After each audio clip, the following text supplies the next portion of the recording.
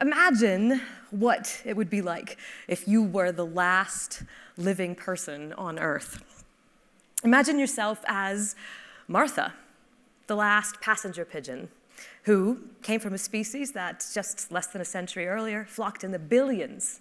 Martha lived the last years of her life alone in a cage in the Cincinnati Zoo and died in 1914.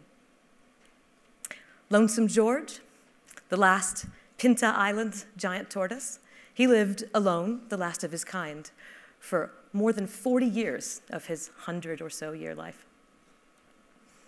Imagine yourselves as Najin or Fatu, the two last northern white rhinos. Still alive, but a mother-daughter pair. Extinction is a part of evolution. There are more species that are extinct than are alive today. And for most of these, we have no idea how it happened, whether it was fast or slow, driven by overpredation or starvation, or perhaps something catastrophic, like a giant storm or a volcanic eruption. For a few, though, we know exactly how it happened. And today, I'm going to tell you one of those extinction stories, that of the mammoth, the large, cold-adapted elephant that, until rather recently, was found across all of the continents in the northern hemisphere.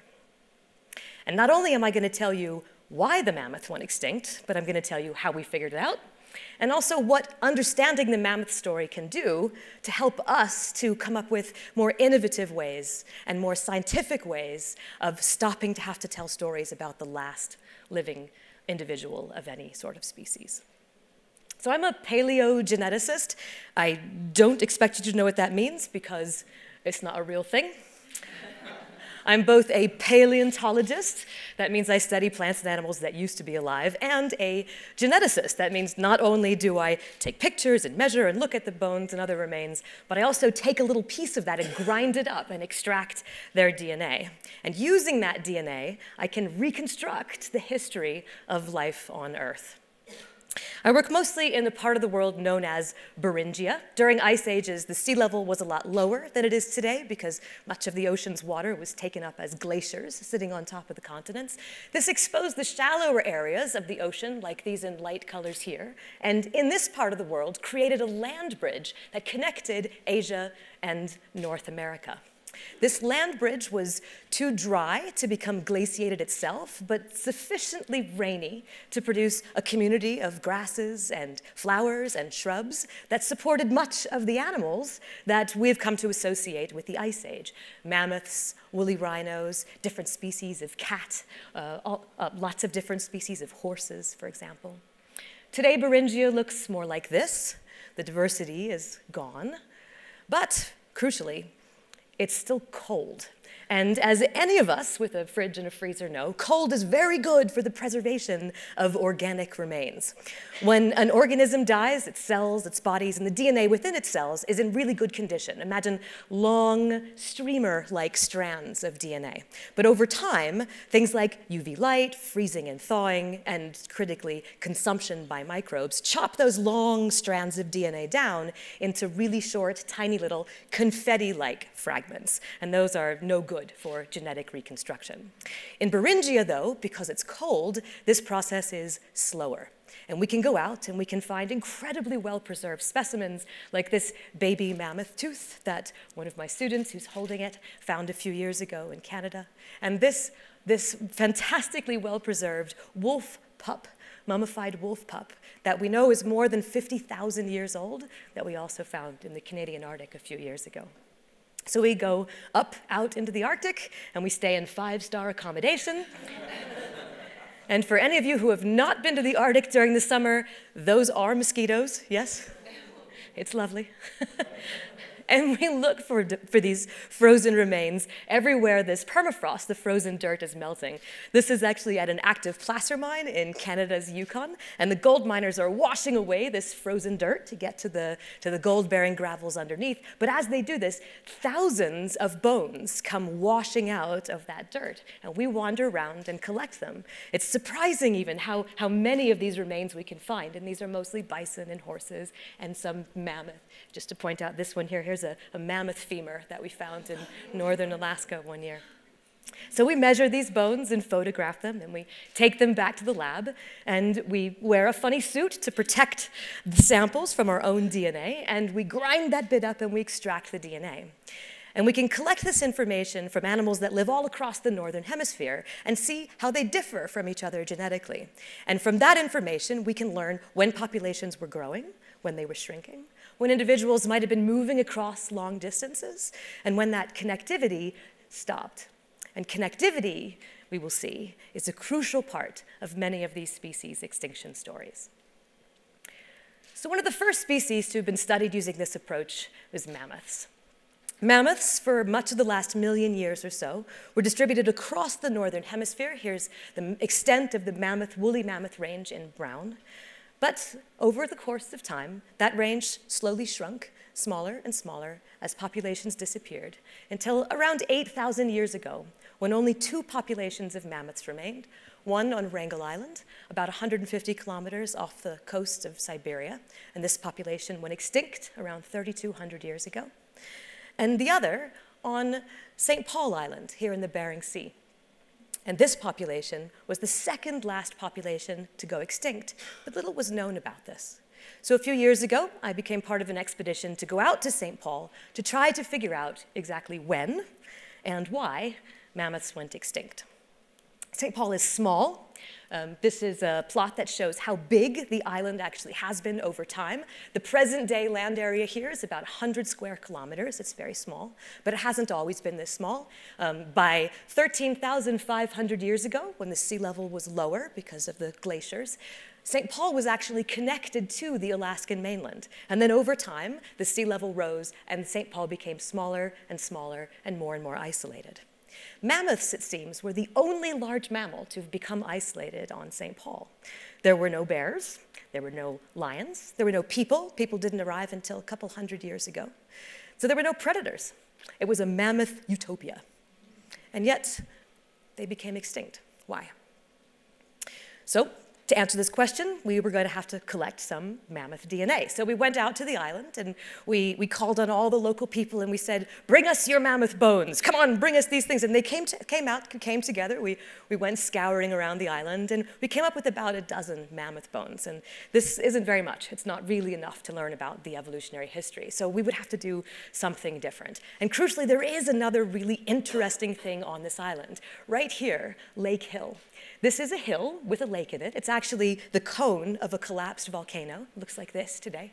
And the children on the island use it for swimming during the summertime. But lakes are actually really brilliant for ancient DNA because they are a kind of sink for genetic material. During the summer, the wind blows in the plants and the pollen and the leaves. There are things living in the ocean. It is the only source of fresh water on St. Paul, so all the animals that are there will come up to the island and wander in to drink that fresh water, and in doing so, will deposit their own DNA. And every year, that DNA will sink to the very bottom of the lake, and then it freezes, and then the same thing happens the next year. So over time, you get accumulation, like a stratigraphy of layer upon layer of everyone that was present on the island from the past to the present day. If we could get this copy, a copy of this, we could figure out who was there, when, and with whom. So during the winter, we went out into the middle of Lake Hill on a boat, on a sled, and we drilled a long core through the lake, through the dirt, all the way to the gravels at the bottom, and we sucked that long column out of the lake, took it back to the lab, and split it in half. And then we went through, and from the very bottom, which we learned later was about 17,000 years ago, we took tiny little plugs of DNA all the way to the top, to the present day. And we looked in those tiny plugs of DNA for mammoth DNA. If mammoth DNA was present, mammoths were there. If it wasn't present, mammoths weren't there. We looked at the vegetation community to ask whether the plants were changing over time. We looked at some components of the lake itself. These are tiny little microscopic algae and microscopic animals that can tell us whether the lake was salty or not, how shallow the lake was, for example. And we looked for this other kind of cool thing, which is called sporomyella. It's a type of fungus that only grows on the poops of large mammals. So in case we couldn't find mammoth DNA, if we found this, it would tell us that mammoths were probably there. They were the only large mammal on the island. And with all of these data, we actually solved the mystery. We found that mammoth DNA was present all the way from the bottom until around 5,600 years ago. And Sporomyella, the dung fungus, the same, also until about 5,600 years ago, and then gone until about 250 years ago when the dung fungus comes back, at the same time as we know that Russian fur traders were bringing caribou to the island. We asked, so this is exactly when they went extinct, 5,600 years ago, but why? We looked at the vegetation. Nothing changed, so they didn't run out of food. But everything else about the lake changed.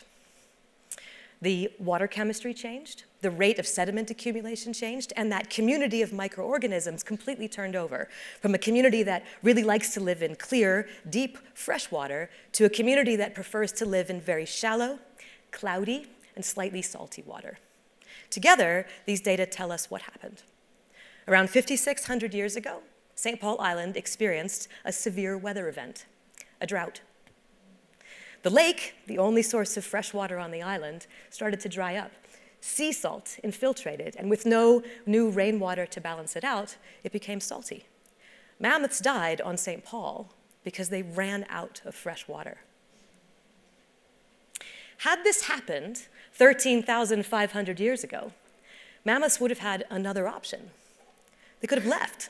They could have wandered onto the mainland and looked for another source of fresh water, but they couldn't because they were on an island, completely isolated, cut off from the mainland, stuck, and so they became extinct.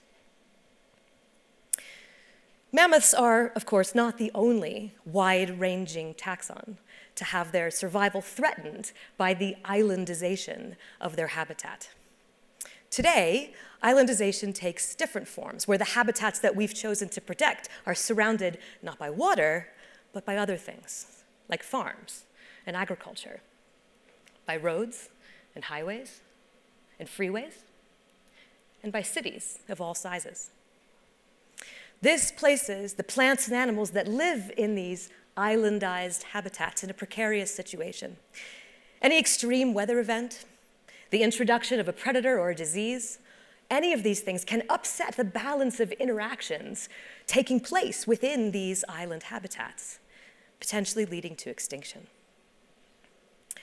We've learned from the past, not just from mammoths, but also from our studies of woolly rhinos and Arctic horses and the different lion species, that connectivity is key.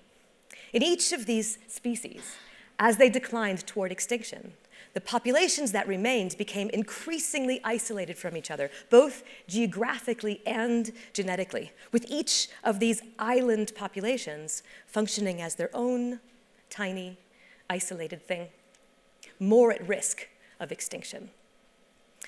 The same is no doubt true today. And as we work to protect these island habitats, which is a crucial part of any plan to protect and preserve endangered species, we also have to remember that plants and animals need to move between them. To escape, yes, but maybe also to find new habitat as climate shifts, or to find a mate. We need to come up with ways to try to minimize the isolating effect of islandization. This could mean building highway overpasses where animals can cross these potentially death-inducing large highways that we now are crisscrossing the habitat with. Or at a larger scale, creating linked-up corridors where animals can move, like the Panthera Project has done for cats across the world. Or this newer initiative, the Yellowstone to Yukon initiative, is working to connect Yellowstone National Park to the Yukon, where I do much of my research. Perhaps we need to deliberately move individuals between island habitats, like US Fish and Wildlife did in the 1990s, when they took Texas panthers and put them into the Florida panther population and saved Florida panthers from becoming extinct. We could create greenways, green roofs, city parks, green corridors along rivers and roads, and we could just not build walls, or borders, or barriers, or fences of any kind that just further fragment this already fragmented landscape. A sustainable future for biodiversity will require creativity, but it will also require collaboration. The good news is we can do this. Some of the most successful conservation legislation that we have, both in North America and in Europe, includes protection for species whose ranges span borders. Mammoths, woolly rhinos, ice age lions, they're all gone. We can't bring them back. But we still have elephants. We still have some rhinos. We still have horses. We still have Florida panthers. We still have polar bears and long-eared bats. Emma works on bats. We don't have to write the story of the last living individual of any of these species. Thank you.